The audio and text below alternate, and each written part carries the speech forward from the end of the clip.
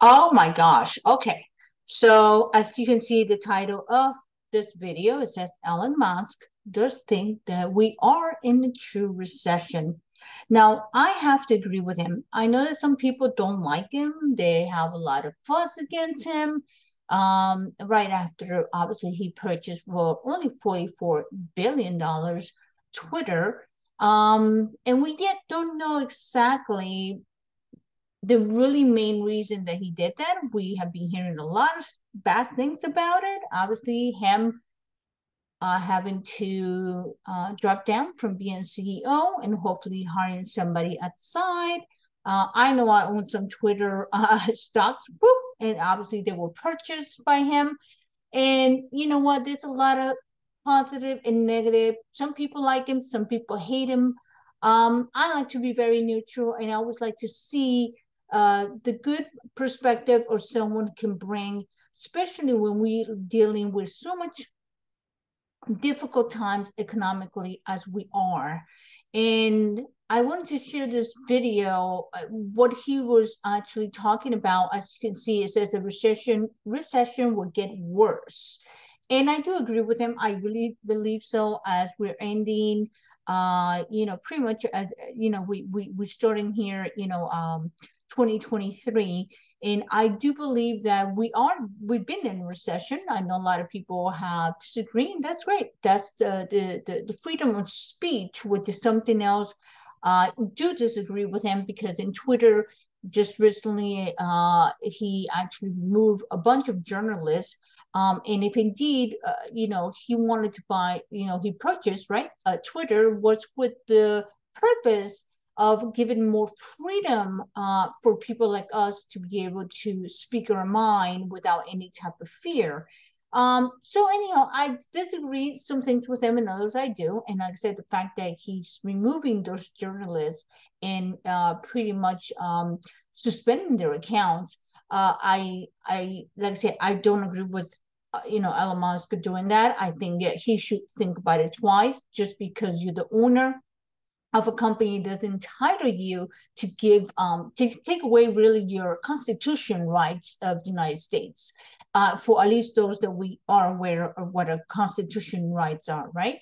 But other than that, I do agree with him in the sense where he's talking about, the recession and how, and I'm going to just play the video for a couple minutes, but it's good to see that he's one of the richest men in the world, and I think that he has a different vision. And what a lot of people are, I think, against is true leaders. A true leader like him is someone that's not only successful just by you know, uh, luck, a strike of luck. He's done a lot of hard work to it, and it's a man who has to be extremely intelligent. Obviously, he has a mastermind. He has other experts around him that obviously supporting him and assisting him to become even more successful. So we do need to listen to people who have made it to the top, maybe 1%. Obviously, he's done something different that all of us we have not done. So the point is that I really wanted to share this because I know, like I said, there's a lot of hate and love against, Elon Musk, and I'm pretty neutral. Like I said, I disagree what he has done recently. Again, I repeat myself with Twitter and banning all these accounts from journalists. Um, the fact that he reinstated Trump's account, that's fine. Again, he has entitled of speech, but if you're going to give something to him and take away from others, then that's kind of a double blade. I look at it. Now, why I am doing this video? Because, like I say, I'm very neutral, and I do believe that recession is here. And I also will agree with him when he mentions that it's going to be probably into 18 months until we actually see something happening. Unfortunately, we know we printed too much money, or did we really print money? Because now in these days, I mean, fiat money is dissipating as we going into more a digital, currency. So let's listen to this. But these things pass, and then there will be room times gain. So it'll probably be some tough going for. I agree. A year, maybe 12 to 18 months is usually the amount of time that takes for a correction to happen. in the video, it is clear that. And it's true. I do agree. Again, it could take up to 18 months. I think the most important that we need to take out of this, his knowledge, just to say the least, is that we all need to be prepared with the cash flow. Meaning we need to be more precautious in how we're spending our money, right? Because I always tell people there's a differential between spending and investing.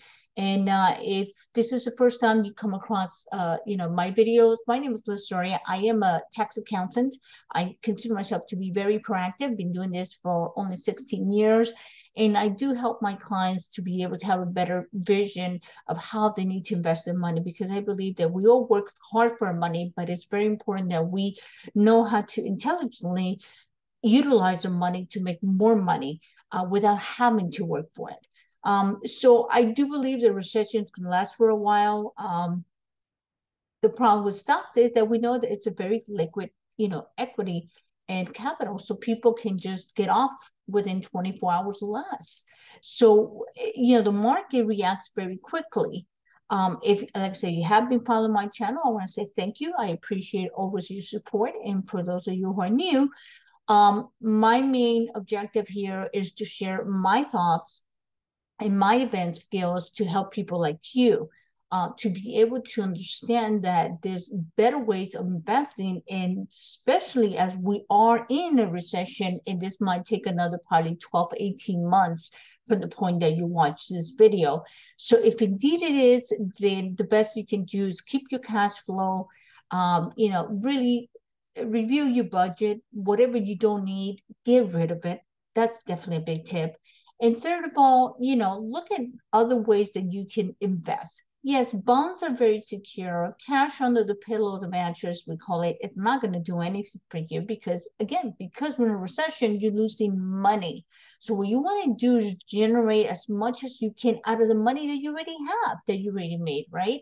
So anyhow, I just wanted to share this because, like I said, I'm a firm believer that we always want to listen to those who are really more successful than we are. And I feel like I do agree with him in this part. And like I said, he's been a very good, really a leader, but a visionary. And a lot of people, I think that kind of gets them upset, but he does have a vision that some of us would lack.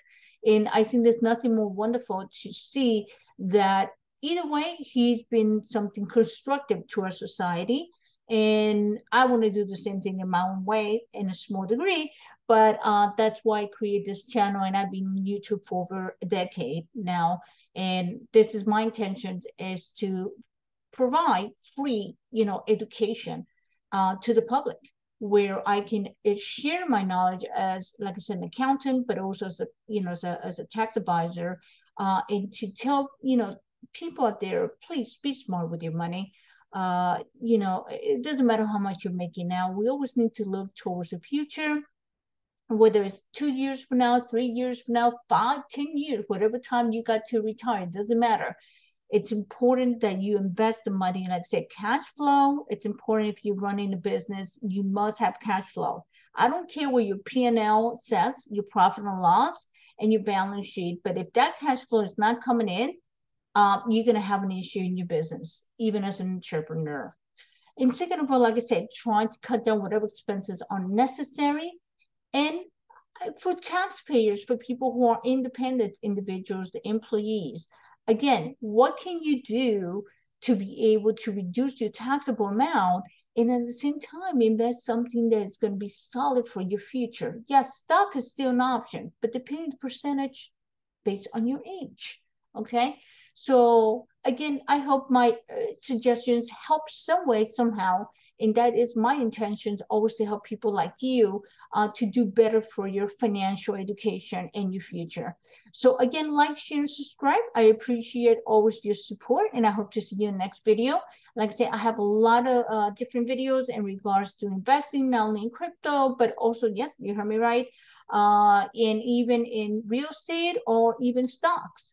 I do them all. And because I believe that we diversify small percentages, and when one goes up, hopefully another one goes down, and you can make up, the difference. Anyhow, I hope to see you next time.